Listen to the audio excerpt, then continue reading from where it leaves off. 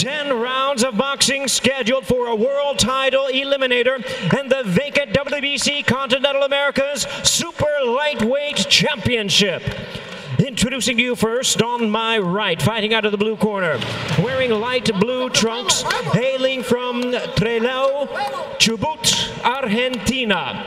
He weighed in at 138 3/4 pounds, and his hard-hitting record stands at 30 wins, 2 losses, 1 no decision, with 28 big wins coming by way of knockout.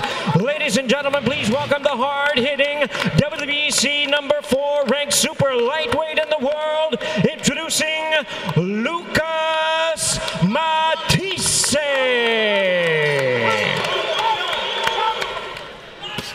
Most people that know me know I'm not big on hyperbole. I'm not big on making predictions. I think this could be a Fight of the Year candidate. Humberto Soto in 2010, the winner of the Fight of the Year. What took place when he fought both Zab Judah and Devin Alexander? Round 1's important to Matthysse. Soto's getting off to a little bit quicker start, and Matthysse has been known to start slowly. And very important, Soto requested that this be a 10-round fight instead of a 12-round fight, and Matthysse acquiesced to it.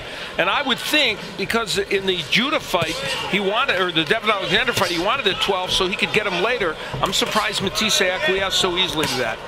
Matthysse, though, with very heavy hands. Second time he pulls Soto's head down. Pretty good job, too. I'd like to see you do that, Alex. Yeah, I'm going to get Matthysse to do one. This has been a good round for Humberto Soto. It's what he wanted, but there's that nice hook by Matthysse.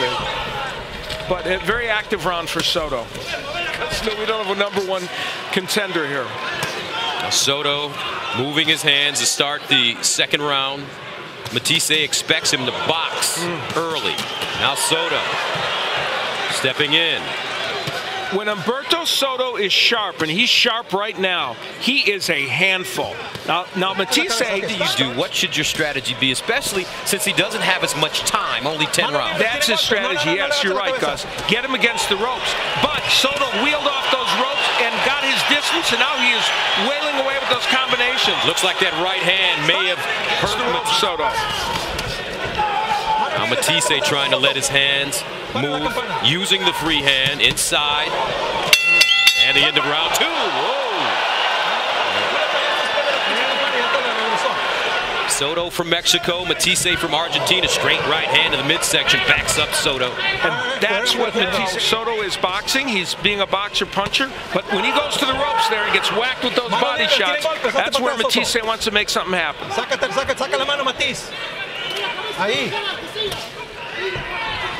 You can feel this fight shifting slightly. Matthysse is getting his rhythm. Soto is not moving. Matthysse, another right hand, square on the chin. Matthysse trying to close the distance. Has let his hands go in the last 2 rounds after a slow start. Now Soto trying to dig with the left hook. Uppercut, left hook by Matthysse, grazing. Wow. Oh, man. Straight right hand connecting Matthysse. Here we go.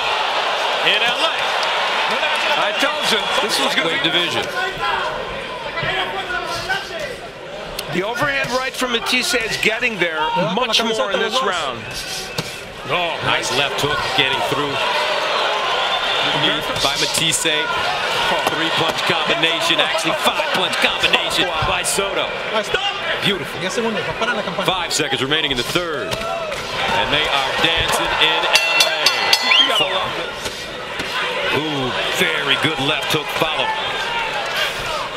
By a left hand to the body by Soto. Both fighters, Al, sitting on their punches early and often here. You're right. They're pronating their punches. They're getting power in them. And you look at how close that is in power punches. Big uppercut by Matthysse. But you can see the tenor of this fight and the way it's going. These men are just both. Left hook by Matthysse gets through. And then a beautiful right by Soto as well. These men fight 12. Oh, Soto stumbling. That right hand hurt him. Left hook. Now underneath for Matthysse. Soto. One of the important things that Matthysse is doing is not forgetting to go to the body. He's in against a 32-year-old who's been in a lot of wars. Abner 24-0-1 from Montebello, California. Local kid who we are very excited about at Showtime. Great fighter. Thank you very much for joining us. What do you think thus far of these two men? My pleasure. Great to be here. And what can I say, man? This is a great fight. It's barely the 5th round. Joseph Egbeko. Both men doing what they do well. You know, Soto using his hand speed and Matthysse using his power and his body punching. I think they're both doing they're sticking to their game plan. Soto is a great technician, great fighter, but Matthysse is Abner, you are a body puncher yourself, and Matthysse in this fight here in the 5th has delivered a lot of left hooks to the body on Soto. When does it really start paying dividends when you continue to go to the body on your opponent? Definitely after this 6th round. I mean, right uppercut. There's another left hook to the body.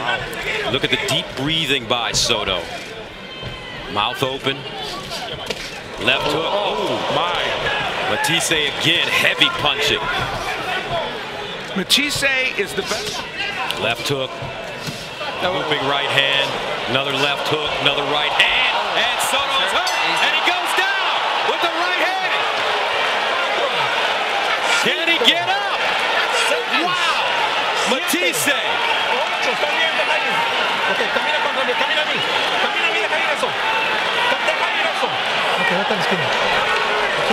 Humberto Matthysse said he was not going to allow the judges to decide the outcome of this fight. He took care of business early on, and those body shots, Al Bernstein. Before, and that is knockout Humberto Soto. An overhand right will be the big one. There's the punch that started the trouble for Soto, and that's the signature punch for Matthysse. And yet another one sends him back. Then he was able to land yet a third, and had that third not been able to land, Soto might have been able to weather that at least to get through the round.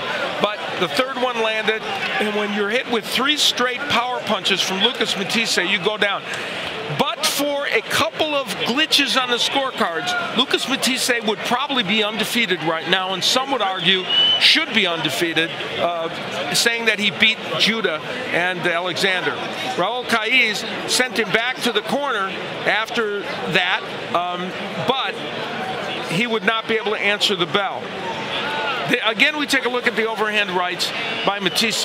He knew that Soto was in trouble, and he was able to get him down. Soto would beat the count, but Raul Caiz knew that they were at the end of the round, and so he sent him to the corner where Soto's people hoped that 1 minute would give him enough time. But, Abner, as we look at it again, these overhand rights, they're hard to stop when they're thrown like that and thrown with such power. They are, really. That's one of my favorite punches, actually. You do throw that, yes. I like that punch. You don't see it coming. You don't see it coming. It's not a straight punch. It's an overhand right. You don't see it coming, but definitely that straight right hand that dropped Soto right now, that was it. That was he actually bounced back from the ropes and got caught with that right hand. This young man has really had a long road to get to this point, Gus.